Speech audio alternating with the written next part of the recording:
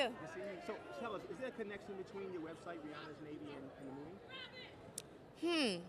They actually came up with that term or that title for themselves after I started shooting the movie. So it really did stem from this. Yes. So speaking about the military, I mean, wasn't it such an honor to work with military heroes like Jackie and Greg and the other ones that were serving? It was an honor. It was a real honor, and I really appreciated the fact that they were there because someone like me, you want to get it right, but you don't want to get it right only to Hollywood standards. You know, the Navy's real. It's serious, and you want to respect them in every way and do them proud. And Peter Berg was very, very adamant about that, which we were all appreciative of. It was a great experience, and we worked with a lot of old vets, old salts who've been on those ships, so that was cool. We asked them a lot of questions, and they had tons of stories.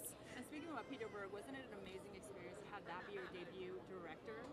Absolutely. It's very surreal. Being on this red carpet and having him driving in on that toy, this is the craziest shit I've ever been to. This is awesome. I'm excited about this. I'm nervous, but my family's here, my brothers and everyone, and they love movies like this, so I think it'll be fun. Perfect, thank you. Your first movie, so how big of a night is this for you now?